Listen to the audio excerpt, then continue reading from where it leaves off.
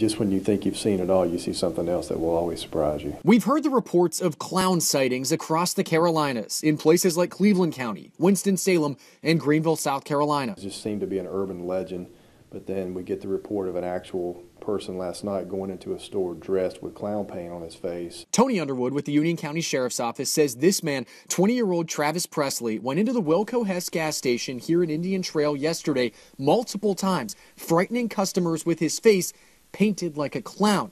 Underwood says Presley's face did have even more paint on it before this mugshot was taken. They arrested him when they found him near the business with marijuana and a hatchet in his backpack. Dressing as a clown, in and of itself is not illegal. However, if you're doing something that is illegal while dressed as a clown, we're going to take action. Unlike the previous reports, the sheriff's office says this clown wasn't attempting to lure any kids, but this whole clown phenomenon has some people paranoid. I would say it really scares to know what their potential is and what they're capable of. At this point, Underwood says even if you're wearing a clown costume without any bad intentions, you could be putting yourself in danger. You don't know how people may react. You could even, be injured as a clown.